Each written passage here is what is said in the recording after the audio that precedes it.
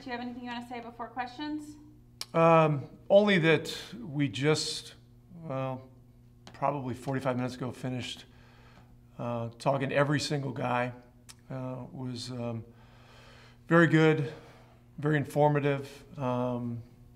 Players listened, we listened, and and overall had a very good day of wrapping things up. So we can get into questions. All right, Max. Oh, thank you. I got two, if that's possible.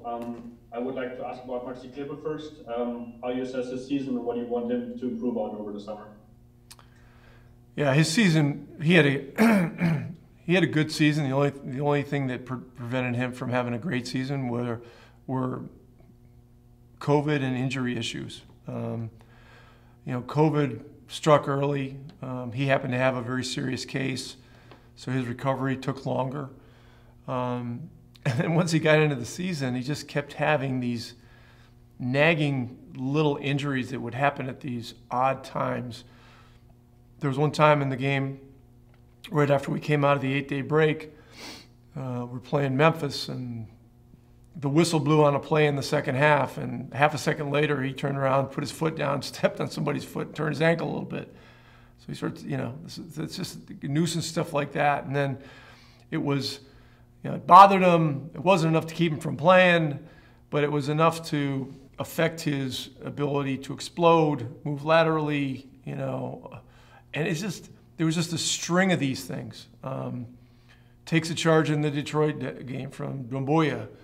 The next night or 2 nights later, maybe in the second Laker game, he fell on his back in the Detroit game, and then, Anthony Davis fakes and goes up for a three, jumps into him, and he lands in exactly the same spot, 2 days later. And then that thing flared back up. It was just one thing after another. He's one of the best three-point shooters in the NBA.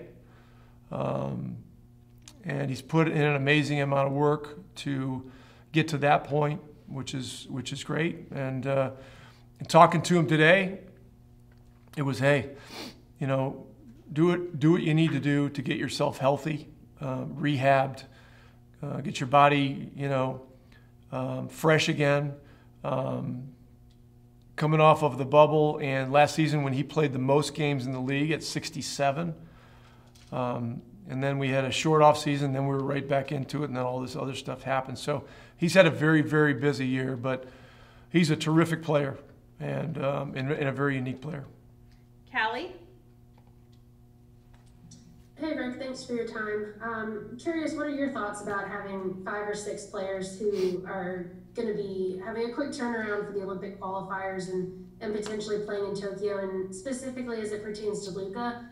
How do you balance kind of maybe wanting him to have a break and rest everything that was nagging him this season versus this being an opportunity for him to maybe, keep playing and staying in shape during the off season? Yeah, we spoke to him about that today, and we're helping him set up a schedule so that he can get a bit of rest before entering the training camp in Slovenia with the Slovenian national team. We're going to have some people over there with him.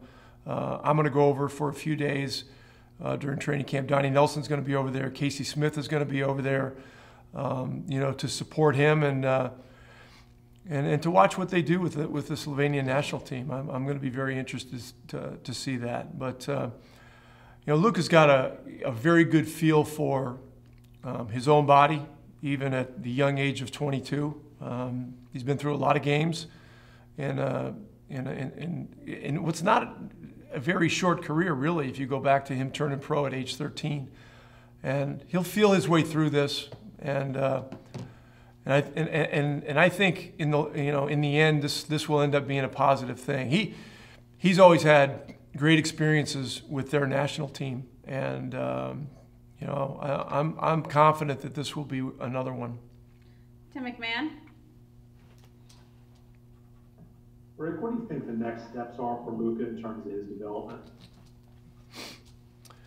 Well, in talking to him today, we talked about what it's going to take to win in the playoffs, and he's taken on such a huge responsibility, you know, and has had to be so ball dominant that, you know, we both agreed that, you know, trying to strike a balance where there isn't so much on his shoulders is an important thing.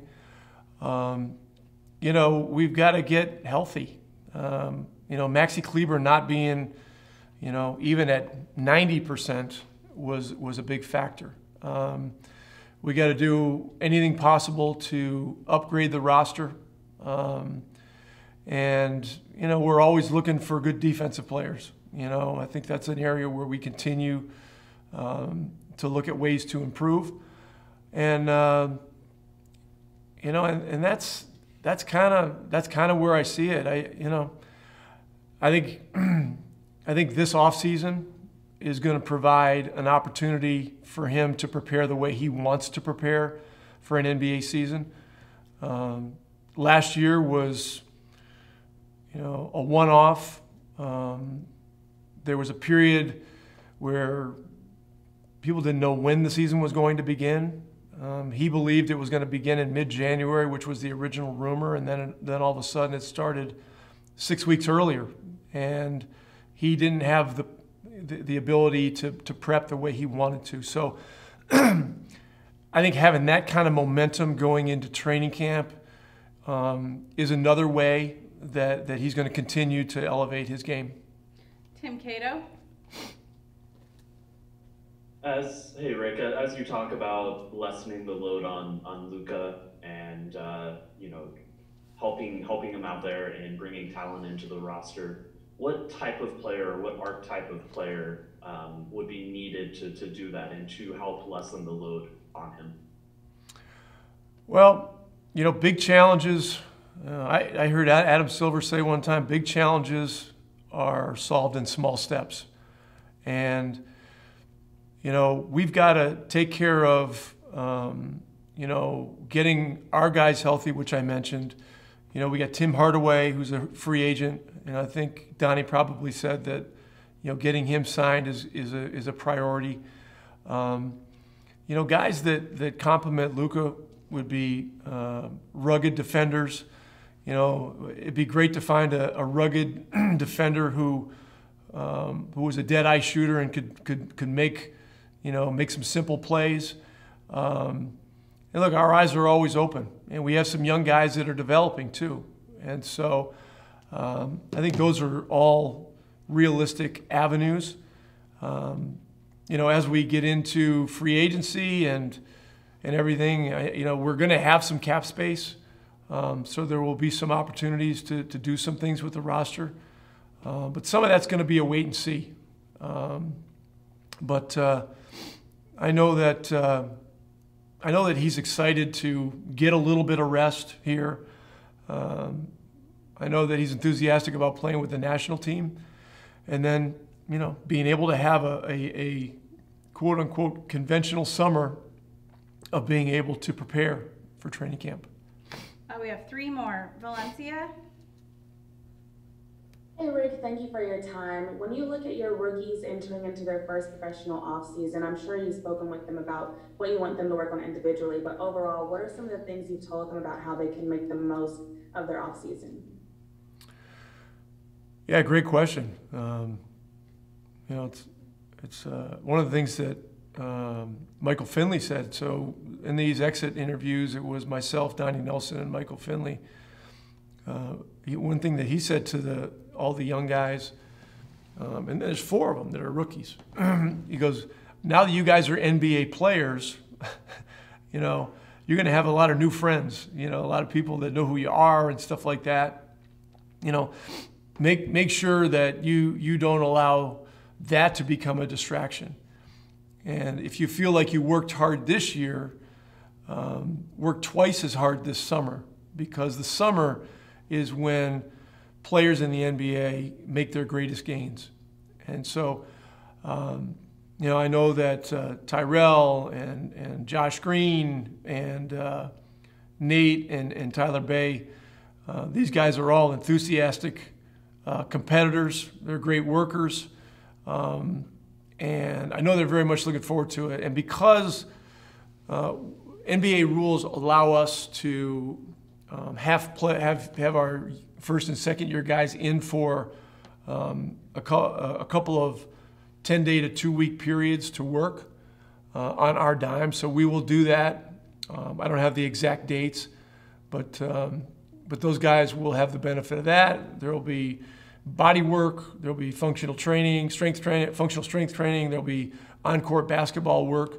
And to my knowledge, there is a summer league in Vegas this summer. So it'll be a 5-game league, and if everything goes well as planned, these 4 guys will be playing together and have an opportunity to compete for the Mavericks in the Vegas Summer League. So that'll be a great experience as well. Skylar? Rick, after the trade for KP, there was a lot of anticipation about the pairing of him and Luka. Where do you see that now? Do you still have really high hopes for those two as a tandem, and what needs to happen to sort of fulfill those hopes? Well, number one, KP's health is the biggest thing. And as I said yesterday, I really felt as this series ended that his legs were as strong as we'd seen them. His movement patterns were as positive as we'd seen them. His defense in those 3 games was the best that we'd seen. And, what we're getting into in the evolution of today's NBA, we're getting into, a different style of defense. It's not like you can just put your 7'3" guy on the 5-man and play drop coverage and let him protect the rim. Now teams are putting, 5 skill players out there that can stretch the floor. And, in the first few games, they were bringing his guy up and lining him up and trying to attack him downhill. He adjusted well as the series went on, and as I mentioned, in the last 3 games, did a really solid job with it. And so I think he's realizing that the job description defensively is changing, and he acknowledged that in our meeting. I don't know if he talked to you guys about that or any of the other things that we spoke about, but that's another reality. He's a very unique player, and I just think that there are so many things that he can do at 7'3" that very few guys in the history of the game that I've ever seen can do. We got to keep studying our offense and ways to bring more of those positive things out. But truthfully, the defensive end is a big key. And really, the other part of this, if you look at stretches of games, parts of last season and this season, when Luke and KP had played together and had a chance to get a rhythm over a period of time, they've always cycled up in a very positive way. And so, as we enter the summer and, look forward to a productive summer for all our guys, and, training camp, which will be here before we know it, a fresh start, good health, are very important things. Okay, and then the last one is, we're going to go back to Max. He has a question about Dirk, so it won't be related to this season, but we'll go ahead and let him ask that. Yeah, thanks for the second opportunity. Looking back at the championship 10 years ago, you knew Dirk for the title. What do you think the title did to him or for him? Well, it established his legacy at a whole different level. And really, that series was won with one superstar. Jason Terry's a great player. Jason Kidd's a great player. Marion's a great player. Tyson Chandler was a great player for us. But Dirk was the only superstar. And if you look at the history of championships during that period and going forward, there's almost always, 2 superstars or 2 sort of MVP candidates. And so if you look at it in that context, that accomplishment was at an even higher level. And so And look, that was one of the great memories. You know, seeing Dirk's reaction at the end of the game. You know, leaving the floor and having you know an emotional experience like he'd never had, then coming back out and you know all those kinds of things. So amazing, and I think the 10-year anniversary of it is coming up in what 5 days, 5 days or something like that. So it's a good time to write a story about it. But I can assure you this: we're looking forward. You know, we're not an organization that's living in the past. And you know, talking about a championship 10 years ago, you know, we've got to work to keep moving this thing in the correct direction. And you know, we're looking forward to a productive summer. And once again, I mean, the fall and September 27th or 28th, whenever Media Day is here, we'll be here before we know it. In the meantime, thanks to everybody for covering us, and wish everybody a great summer. And if you need anything from me, just hit me up. All right, thanks everybody. Echoing Rick's sentiments. Been a great season. We've enjoyed working with you, and we'll talk soon, I'm sure. Thanks, everybody. All right, thanks, Coach.